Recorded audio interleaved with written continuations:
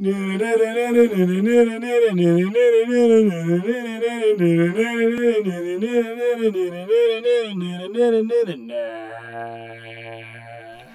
guys, welcome back to Nugget and Owl's little reconnoiter of The Walking Dead. This week, episode 2, The Well. Straight away, Albie, what I liked was the fact that no characters that we love got their heads bashed in. No. That was a nice change from last week's episode. Well, it was nice. It was all very calm, wasn't it? Compared to the absolute psychological torment of last week, it was like a little holiday. We met a new commune as King Ezekiel, and he's so cool, he's got a pet tiger. That's unreal, I reckon. So Carol wakes up. We wonder what was happening to Carol and Morgan from the end of last season. Carol wakes up in the kingdom.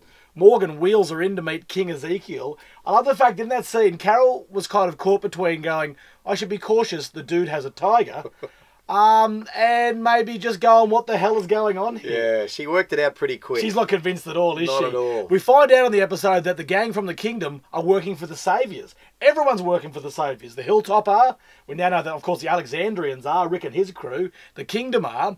But we find out they're selling them pigs that have been fatted up on walker meat. Yeah. I didn't like this because one thing, I don't care what's happened in the apocalypse. Do not use bacon as a weapon. No. It's not fair. Make sure you, KR Darling Downs, you do not follow suit. Don't use walker meat. It's bad news. So they're working for the Saviours, and you just feel like maybe something's bubbling away there. There was a little bit of a fisticuffs, but I reckon even the gang at the kingdom are kind of going, oh, we're Jack and Negan and these blokes. Yeah. So then Carol, she's decided, I'm out of here. I'm not really a community-type girl. And she makes the decision to leave, gets busted by King Ezekiel, and he basically comes clean and goes, look, I'm not really a king.